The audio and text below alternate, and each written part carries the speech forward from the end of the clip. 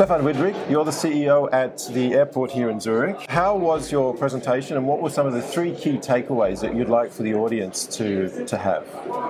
Well, one certainly is the future of travel, and I think we are in a deep, long crisis, but it's also evident that in the mid to long term travel will resume because we have the big trends, population, internationalization and economic growth. So I think the future is bright, but we are in a quite difficult pandemic situation for quite some time now.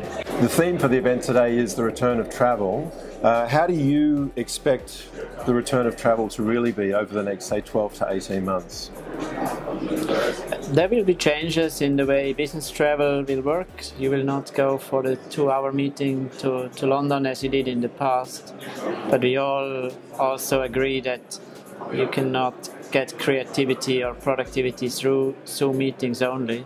So more teams working together internationally will meet for some time to have these live experiences, and so travel in business will shift more from a pure meeting perspective to a team perspective to some extent. But travel as an individual, getting your experiences abroad, travel to meet your locations on different continents, that of course will remain as it needs to be. Good. And just finally, what's your take on sustainable travel? What do you think is imperative for the industry in regards to sustainability?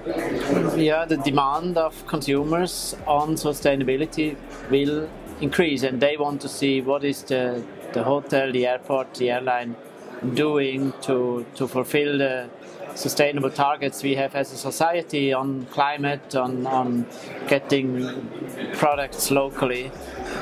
So the sensitivity of the people will be a different one in the future. Okay, excellent. Thanks very much, Stephan. Thanks.